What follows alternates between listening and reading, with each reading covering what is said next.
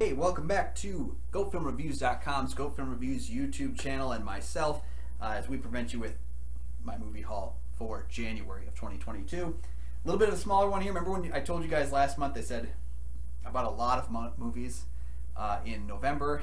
I had to play a lot of catch up in October. There's a lot of movies coming in and out. I'm really trying hard in 2022 to buy a little bit less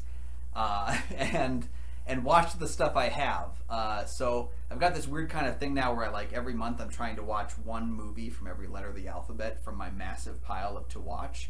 Just kind of creates a little bit more of a fun kind of searching out game. And that's kind of what I've been doing there. So I've been trying to get through the movies that I actually own before I buy any more crap to add to my pile. So most of what I've been buying has just been stuff that I can immediately turn around and rewatch. So that's kind of the deal. That's a long way of saying I bought a few movies fewer this time around, and without any major sales, you kind of wait until you get a good one. So I only got 5 things for you this week, but I think they're 5 worthy additions to my collection, and we're going to talk about them now. All right, so let's start off with I think this is the first one. So my first thing added to the collection this month is Shang-Chi and the Legend of the Ten Rings. This is the 4K. This was my favorite movie of last year. I don't usually pick,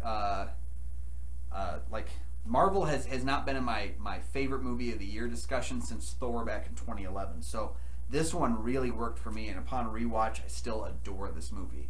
Yeah, I actually picked it up for Christmas because I was going to have my extended family around, and we thought, hey, this might keep the kids busy. Kids didn't watch it. They both already seen the movie. They loved it. But you know what? I wanted to have this movie, so I think that was probably why I came up with that excuse. Shang-Chi and the Legend of the Ten Rings, my favorite movie of last year.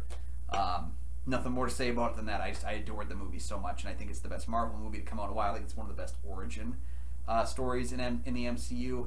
And as I talked about it during my top 10, spectacle kind of won me over this year. There was a lot of spectacle-driven movies that I just really adored because it was nice to be back in the theater, and that was one of them. Up next, I had another little upgrade that took place. This was, I think I actually ordered this during the last time I was talking about my movie haul, but it hadn't arrived yet, and that was the Cornetto trilogy on 4K, Shaun of the Dead, Hot Fuzz, and The World's End. I own all these movies already. I just wanted to get an upgrade on them. I don't even have a 4K player, but I have they came with Blu-rays, so they were also a upgrade to Blu-ray for now and an upgrade to 4K eventually when I get a 4K player. I love all 3 of these movies. I'm a little bit more partial to Shaun of the Dead. Hot Fuzz is a close second. World's End is a pretty good one as well. It's not as good as the other 2, but all 3 of these movies are very, very funny. I know that their trilogy has come to an end, but part of me will always want to see another film with Edgar Wright directing, Simon Pegg co-writing and starring, and Nick Frost co-starring with him. They just have a tremendous energy, those 3 performers, in the way that they utilize their movies. 4K editions in all 3 of them. Expect to see an unboxing video for this because I've not had the chance to find out if it is an actual collector's edition set, or is it just they pop the discs into a box and that's what you're getting. Either way, better presentation than the current copies I have, so I picked out those. I wanted to get free shipping with the Cornetto trilogy, so I added a $5 movie to the bin, and this was one that, even though I have Shudder and I can watch whenever I want, I chose to get a physical edition of Host. This is from 2020. The movie actually, I think, runs 55 minutes or an hour. It's a very short movie, shot entirely during lockdown in 2020. Entirely, I guess you could call it found footage. It's screen grab or whatever it is. This is a great little horror movie, though, that I enjoyed the first time I watched it, and I enjoyed watching it again when this copy arrived. Really, really great little scary movie, tense sequence. There's this kind of discussion: can they do a second one? And it's I don't know that you need to. The story is pretty cut and dry, beginning to end. Host on Blu-ray. If you haven't had a chance to check this out, it is streaming on Shudder. It's a Shudder original, so I would assume it's going to stay on there. Check that one out. It's fantastic. Next up on the list, so this is a movie that ended up making my top 10 of the year. It was the last movie from 2021 that I think I saw, and it knocked the movie Nobody off my top 10, and that is Nia DaCosta's Candyman. Candyman from last year. Jordan Peele, co-writer and producer. starring Yahya Abdul-Mateen and Coleman Domingo, who is the best working actor right now. Top 5 at least. Coleman Domingo is great, and he's in this movie. So I had a feeling I was going to love this movie. I just had like an inclination. I'm a big fan of the original Candyman.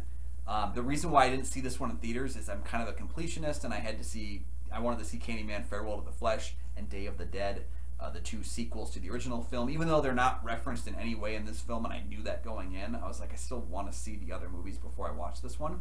So one day, at the end of December, I watched the original Candyman, I watched Farewell to the Flesh, I watched Day of the Dead, and I ran out and picked up the 4K of the new film Candyman. And this is actually my favorite one of all 4 of them. I think it's fantastic. I can't understand the people that are like saying this movie is too woke.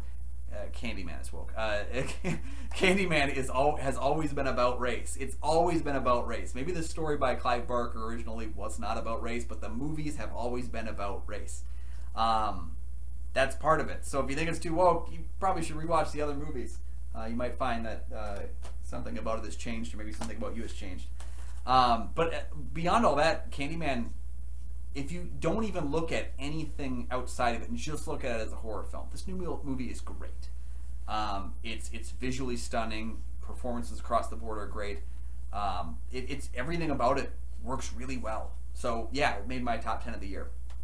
The other mainstay horror movie that made my top 10 of the year that everyone kind of gives me crap about is this one right here, Halloween Kills. This is the 4K extended cut of Halloween Kills. This is maybe my favorite Halloween movie since the original. I can't say for certain. I think that's how it sits in my ranking right now. But I adore Halloween Kills. I think it makes Halloween 2018 better. I think it makes the original film better. Not that the original film needed to get much better, but it adds some stuff that makes the bridging of those 2 movies really well and bridges into this one. This is the first time I really felt Haddonfield as a town has a character. There are people that show up in, I don't even want to say cameo, but like extras in the 2018 Halloween that get characters in this film. So like you see little people in the background of that movie that end up in this movie, and it just feels like this was a plan. Like it feels planned out, even though I don't think it was. I think the idea was there, but this movie feels planned out. It feels like there was a notable reason to have it. We might say something different after Halloween Ends come out. I may turn around and be like, wow, what a piece of garbage. But I really, really like this movie. I have a couple of nitpicks in terms of the ending, and maybe the repetition of the evil dies tonight thing. I don't mind the mob mentality idea that comes to play with the movie. I think it's fantastic. There's a couple of repetition things where the evil dies tonight thing maybe happens maybe too often, where it feels shoehorned, but those are nitpicks. And I wanted to see the extended cut because I heard it had an alternate ending. It has more than anything an extended ending. It has the original written ending, which tacks on just one extra scene to the end of the movie. It's not like insanely longer. How much longer is the movie? 4 minutes of extended scenes, added scenes. I couldn't honestly tell you what the adds are other than that last tacked on piece to the ending, but I really love this movie. I bought it and immediately the next morning woke up at like 6 in the morning so I could watch it. I was that excited to see this movie. I really wish my wife was a Halloween fan because I think she would like this one in 2018, but she's not a fan. She likes the Rob Zombie movies, but that's about it.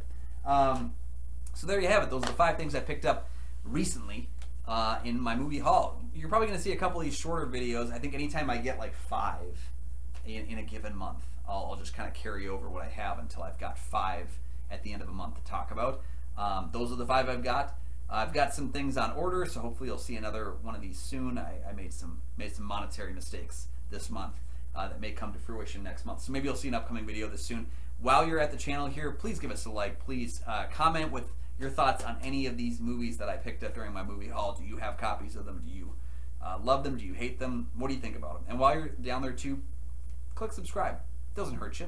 You get more content that way. You get to check out all the videos I've got here, spend some time hanging out, and we can continue to build a great community of people on this website. I really do appreciate that. You can check out all my film reviews. I've got over 1,000 of them at gofilmreviews.com.